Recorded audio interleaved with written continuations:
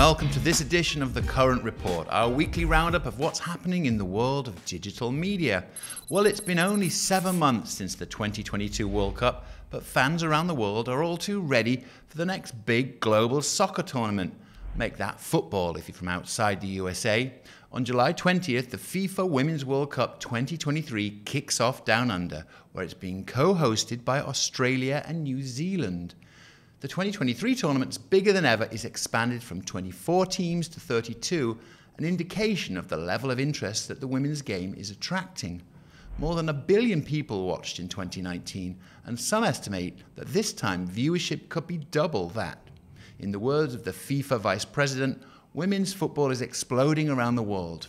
Of course, all of this has big implications for advertisers who see this tournament as a tentpole opportunity to reach fans around the globe, and especially women. And joining me now to talk about the World Cup is our reporter in Sydney, Emma Shepherd. Hi, Emma. Hi, how are you? I'm very well, thanks. So anticipation is clearly building for the Women's World Cup in Australia and New Zealand. What's going on down there? It certainly is. The excitement is just electrifying and very infectious down here in Australia and New Zealand. We're starting to see some of the really big brands releasing their Women's World Cup campaigns, the likes of Tourism New Zealand, Commonwealth Bank, and Optus Sport. They, as much as they're wanting to, get their brand in front of a mass audience and leveraging the sport to do so, I think it's very much more around brands aligning themselves with a cultural moment. But yeah, it's going to be exciting to see what else comes out from the other brands and sponsors as well, because, it is about kind of connecting their brand to diehard football fans and that cultural moment. So yeah, looking forward to seeing the other creatives that come out. Yeah, it seems that women's sports have sort of reached this inflection point now where they've reached new levels of global popularity. I mean, why is this event at this moment such a big deal for advertisers? The interest from advertisers have definitely been, like unprecedented, which was described by Optus Sport.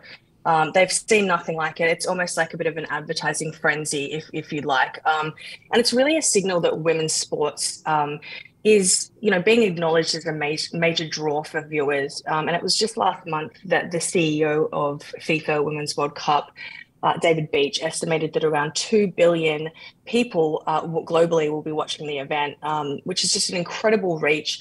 And that's obviously why it's such a huge appeal for advertisers as well. And things have changed a lot even in the last 4 years. What's different this time around? How are the broadcasters and the streaming platforms now getting strategic about helping those ads reach this audience? Yeah, so Optus Sports, as I mentioned earlier, they've actually got the full sport code rights for all 64 games. But on top of showing and streaming the live matches, they'll also be offering 7 different, versions of each game for viewers to enjoy. These versions include condensed mini match, which is capturing the entire game within 15 minutes, a slightly longer mega mini, which is spanning 30 minutes, and the option to watch each half separately on demand. And then Channel 7 down here, they're a free-to-air network. They hold the free-to-air rights for the tournament.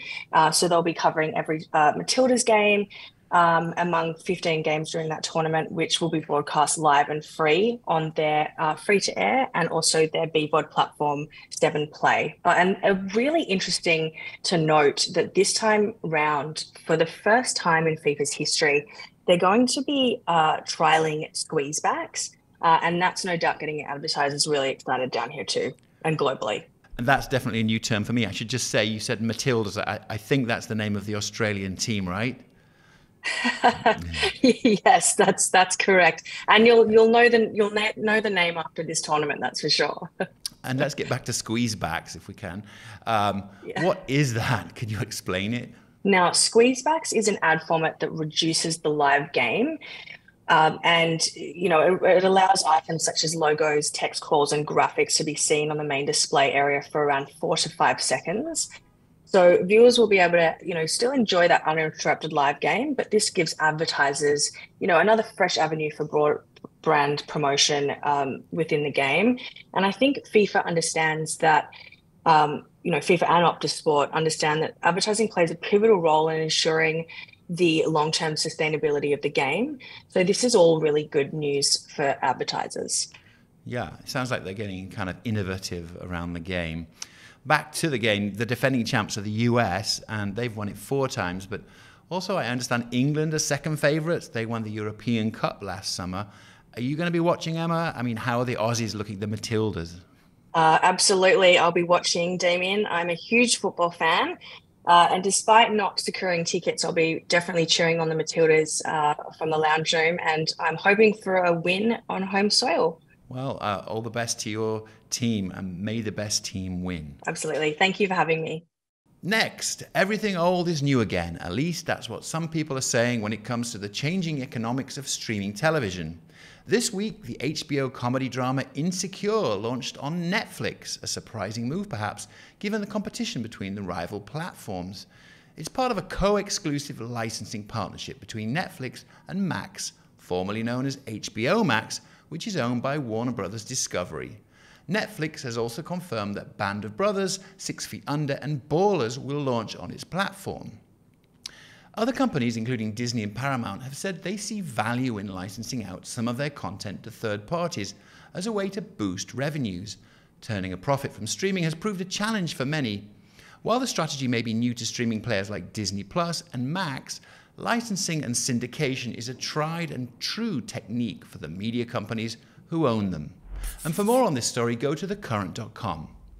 Next, our weekly roundup of what's making news across the internet. And on the subject of Netflix, the streaming company is looking to develop targeted and tailor-made advertising formats as it builds out its ad-supported offering.